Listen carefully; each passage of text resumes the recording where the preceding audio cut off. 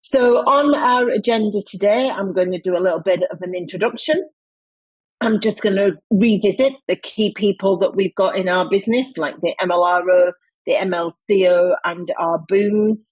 We'll have a little bit of a key legislation update, and then I'm going to talk about the other updates and key changes within the money laundering regulations of 2017 and the LSAG guidance, of course, and we'll do a summary at the end.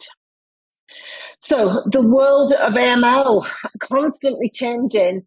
And, we've seen such a lot already in this early part of 2024.